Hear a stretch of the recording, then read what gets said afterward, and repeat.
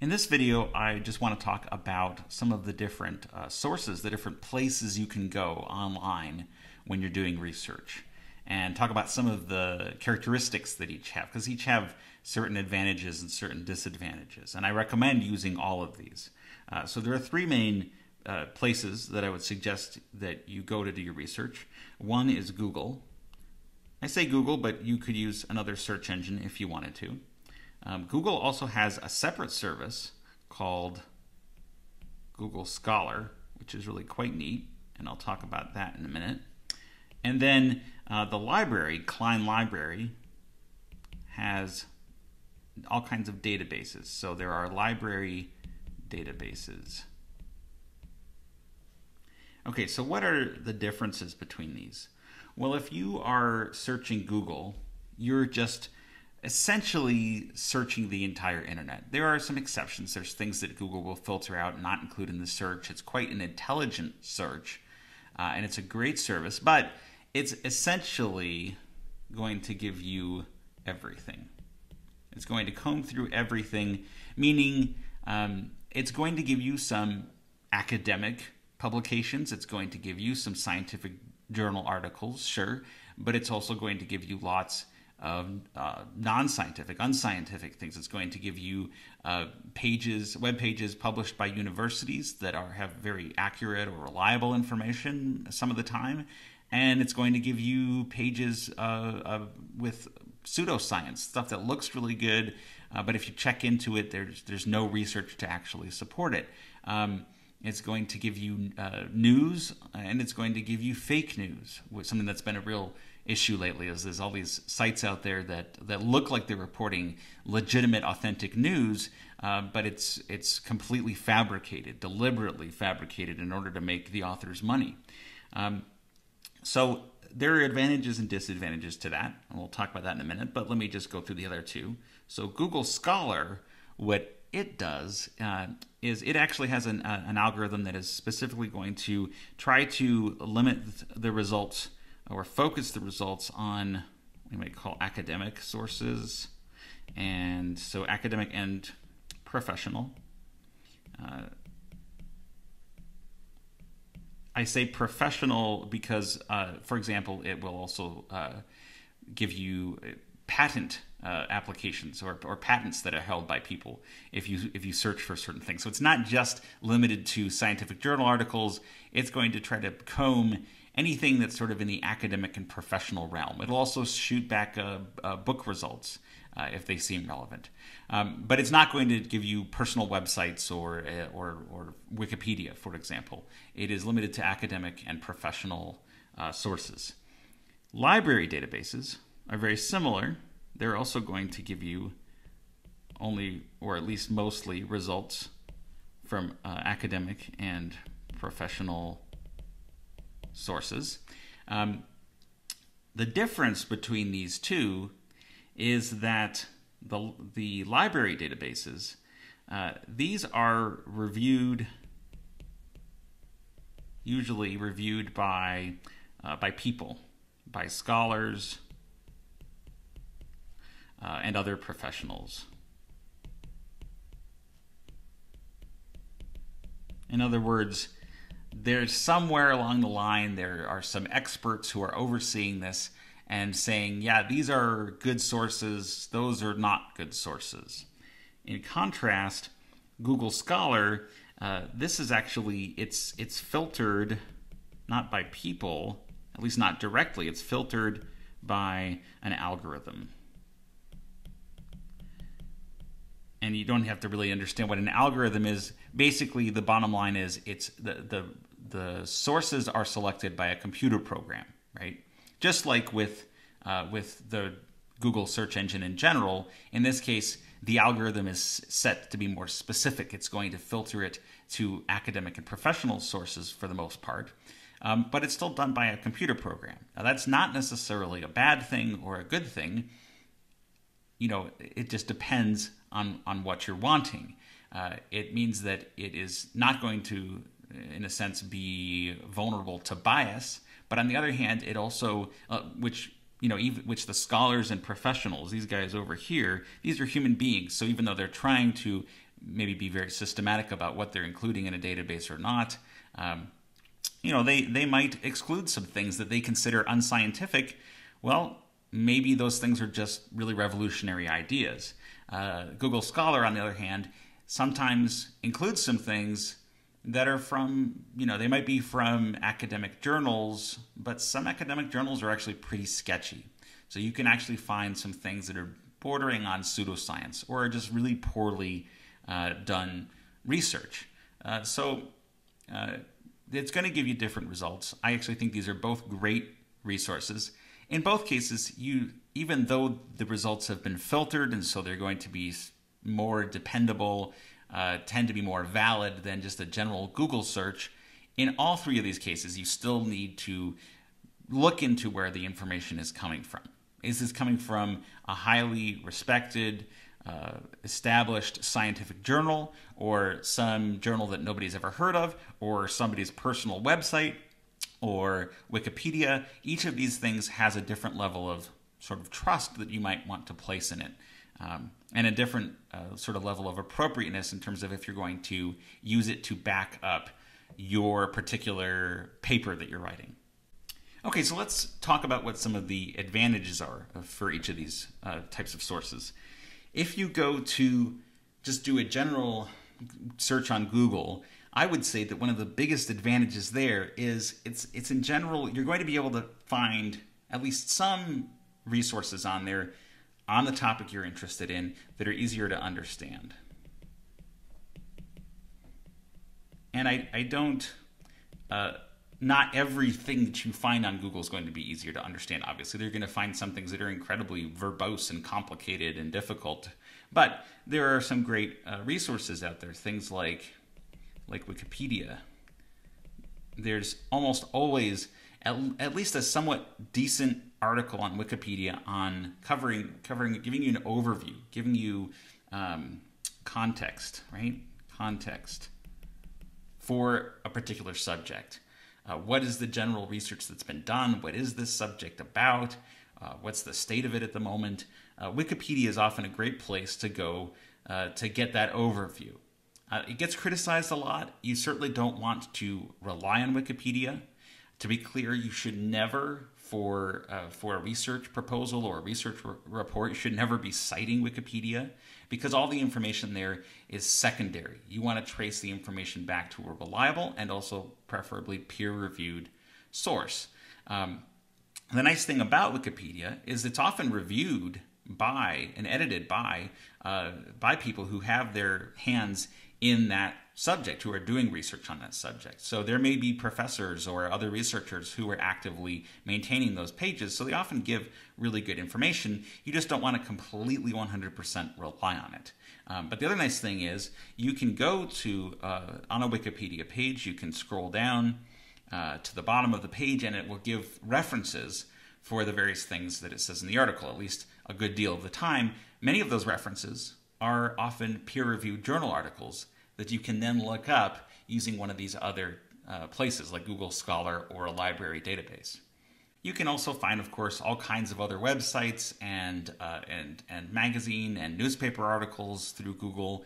And also, I think an excellent resource is YouTube. Right? If you search for a subject on Google, you may very well get some YouTube videos or videos from other websites. And often you can get a much better overall idea for what is going on with something by finding a good video on the subject. Then, once you've gotten an overview, you've gotten that basic understanding with Wikipedia or with YouTube, then you'll be much better prepared to go and read the scientific articles that are written on it that are going to be more detailed, more dense, more reliable and valid, probably, information in them, and more specific, but also a little harder to get through. And getting through them is a lot easier if you have that general understanding and general context to begin with. By the way, sometimes you'll see authors of scientific articles have given, you'll see them on YouTube, or you can get them on the website for this place. They've given TED Talks. TED stands for Technology, Education, and Design, and it comes from a conference that's given where they get all these different interesting speakers to come in and talk about their work or their ideas. Sometimes you can find researchers who have given really great TED Talks that are very short and concise and clear and entertaining, but they cover the important features of that person's research. So you can watch that first and then go look at their actual research reports. It'll make the research reports a lot easier to understand. Okay, so once you have that general context, that general idea, you can go and look up this subject on Google Scholar or in one of the library databases. And by the way, you don't have to do it this way. You don't have to start off with a general Google search. You could start off by searching the literature.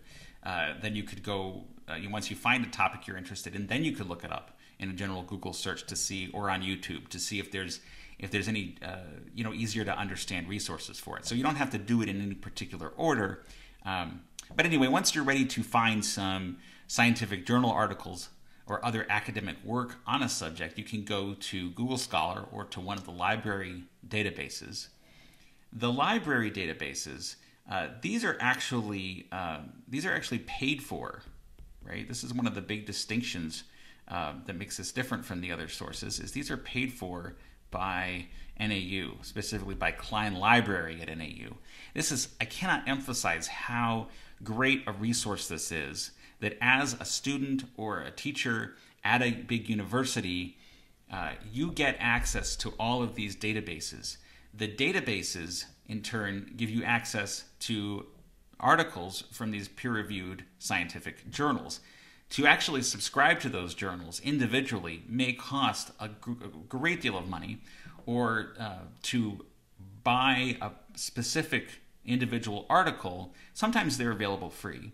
But often they'll cost somewhere around $30 an article. So you can imagine if you are doing research on something, or just wanting to read up on some articles, and maybe you want to read up on 5 different articles in a subject, that will add up very quickly. So, but that is all available to you free because that's part of your tuition, right?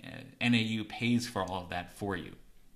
Now, with Google Scholar, it is also free. Well, I should say also free. It is free, but it is free to use the search. Let me put it that way. You can go on Google Scholar. You can look up whatever articles or other things you want, and that's all free. But then when you click on the link, it'll probably just give you, for many of them, it'll give you a little description of the study. But to see the full text of the article, you are going to have to pay. But the really cool thing is that if you access Google Scholar through Klein Library, then you can get those articles for free. And I will post a link to show you how to do that. But you just basically, instead of going to Google Scholar directly, you access Google Scholar through a link on the Klein Library webpage. And then when you search Scholar, anything you find, you should be able to access for free. Before I forget, if you come across something that you want access to and it's not available for free, that means the library has not subscribed to that particular journal or that database. They haven't paid for it. You can actually put in a request with Klein Library to get that, and they can get, within a few days or a week or two, they can get almost anything that you're wanting to get for no cost to you. And a librarian will actually go out and get the article and send it to you. It's a really, really great resource to be able to find and obtain any scientific article at no cost. It would be really nice if that were the case for everybody. And I think it's a really kind of a sad thing that someone outside of a university can't just go out and get the original research and look at it for themselves, at least not until the research is kind of older and publicly available. But that's the way it is, and it's definitely something to take advantage of as a student. Okay, now one of the biggest differences between Google Scholar and when you're searching library databases is that library databases are limited to a specific topic. In contrast, Google Scholar includes everything. When you do a search on Google Scholar, it includes all topics. You can go into the advanced search settings, and you can filter by a particular topic. But the point is, if you just do a general Google Scholar search, you're going to get everything. Whereas if you search in one of the library databases, the database is going to be focused on a particular subject. So for example, one of the most popular databases for this class, or for research methods class, and for psychological researchers is called PsycInfo. And they talk about this in your book. They also talk about another popular one is PsycArticles. So that can be an advantage, because if you search for something in PsycInfo, you're not going to get all of these results that are totally unrelated to psychology. Whereas if you search in Google Scholar and you don't put any kind of a filter on the search, it could turn up all kinds of stuff. And you may have to wade through or try to change your search criteria or the words that you're using in your search to try to turn up something that's more specifically targeted to what you want.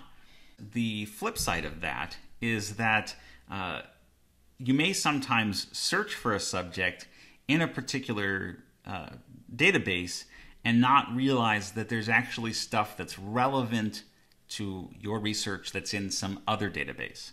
So sometimes it's nice to be able to just use Google Scholar, because you know that it's not limiting your search in a way that you're not sort of considering.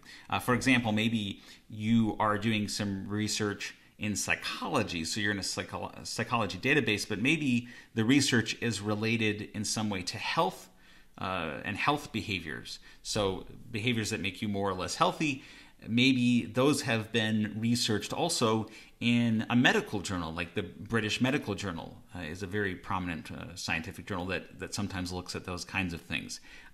Will PsycInfo include that? It might, but there are certainly times when there may be another journal out there in something that seems like an unrelated discipline, but that actually has done research related to what you're looking into. Now, when you do research in either Google Scholar or in library databases, you definitely want to be looking at the advanced search options. Both of these, any of the databases will have advanced search options, and Google Scholar has advanced search options. Definitely, the library databases have the most, in general, have the most advanced search options. They have certain ways of being highly specific about what it is that you're looking for.